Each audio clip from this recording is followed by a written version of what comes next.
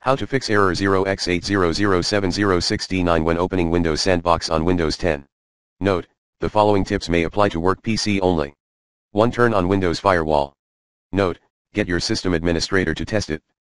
And, try enabling Windows Firewall if it is disabled.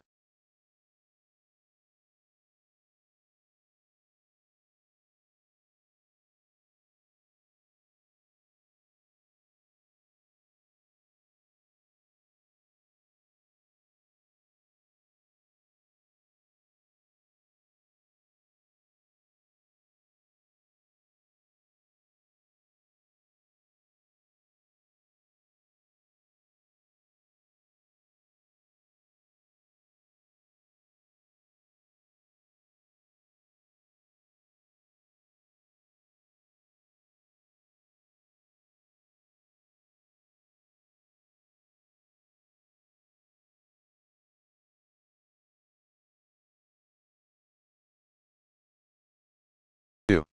For Windows 10 1903 Sandbox won't start errors. All you do is just restart the following service under Administrative Tools, Container Manager Services. Then reopen Sandbox. If it does not start up, do the following below. If you have Hyper-V installed and Virtual Disk is turned on under Administrative Tools, you must restart all these services, Container Manager Services, 8.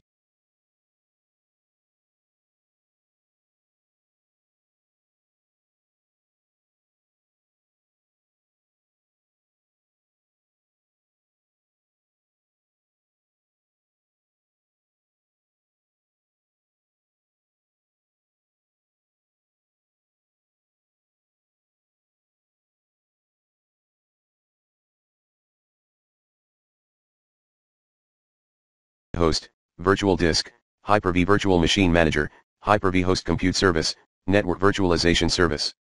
Do this in the following order: right-click over Network Virtualization Service, click Restart and wait, right-click over Virtual Disk, click Restart and wait, right-click over Hyper-V Virtual Machine Manager, click Restart and wait, right-click over Hyper-V Host Compute Service, click Restart and wait, right-click over Container Manager Services, click Restart and wait.